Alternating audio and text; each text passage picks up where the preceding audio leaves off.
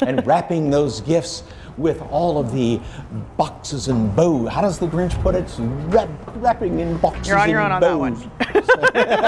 Something like that. Oh, well, joining us today is Adeina Anderson of Creative Lifestyles with Adeina, and she is showing us how to wrap a present perfectly. That's right. Yes. There's a few tips.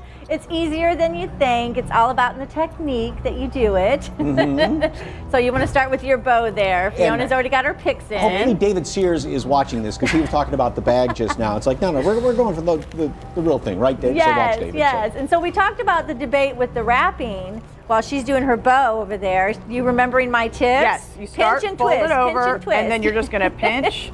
Okay, and then you're gonna twist. You want your glittery stuff to stay on the outside, so that's why you twist. And you're gonna put one little loop in the middle, and then you have 4 loops on each side. Got it. And this is the ribbon wire. with the wire on each side, which not only you said makes the bows look better, but it's easier to poof it. Okay. It's all about the poofing. And unlike the satin ribbon, when you try and tie that, sometimes that'll rip. Yes, it will, it will. And it just doesn't look as pretty, I don't think. I think this looks prettier. Okay. And now with the wrapping, I kind of taught you something. All right, so always do a nice little hem on the edge. And I was one time watching a show, and it said, and you want to do this bottom side up to start off. And they said to do the hem right there along the edge and then go in like that, but you say no. No, you put the hem in the middle so that when you put your ribbon around it, it hides your hem. So you have a seamless package. Okay, so we're gonna go like this. You go like that and put that in, and you gotta make sure it's right in the center for your ribbon to go. Okay, let me do it this way, and I'm gonna back it up. Okay. And you have tape somewhere there, Mike. You can tape it if you'd like. Okay. And we come up like this. How's your bow coming, Fiona? I'm not quite sure. I've got 1, 2, 3. And don't worry about poofing it until the end. Got it. So when I do it, don't worry about poofing till the end. Yeah, don't worry about poofing it till the end. Okay. You just kind of do that and that. Okay.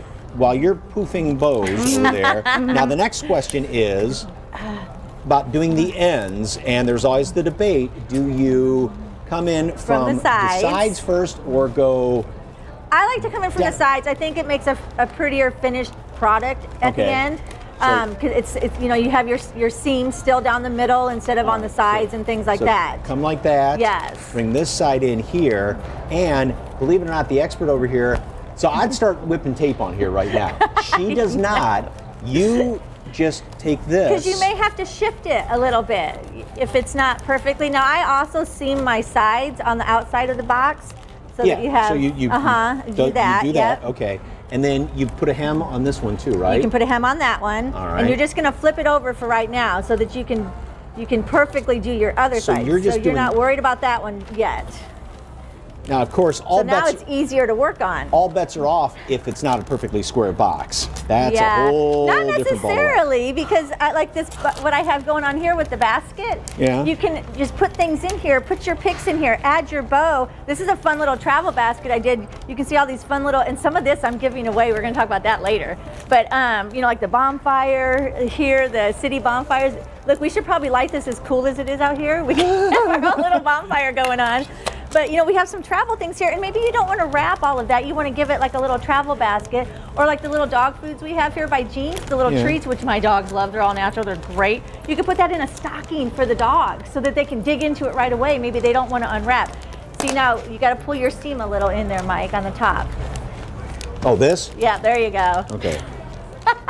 And you don't like, you said, to use, because I would think the ultimate would be the double stick on tape. A lot of people do that because you know, you wouldn't see it.